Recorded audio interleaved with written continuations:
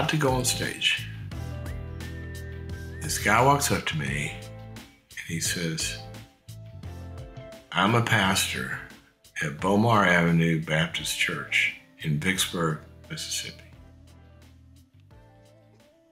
And we use your stuff, and I know your parents well, you know, they support us.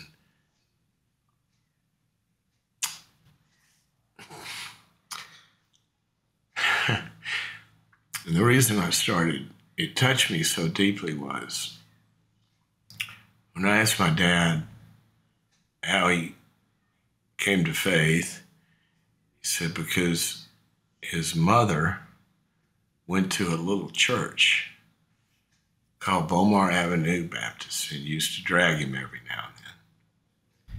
And I realized in that moment, and this is what I said to the pastors, I think, and if I didn't, I should have, don't ever think what you're doing doesn't have generational fruit to it. Because I just found out why I get to be with y'all. It's because of that guy and the pastor before him that had that church that my grandmother went to in a little town. It was really, really small. And that's why I'm get to be here today.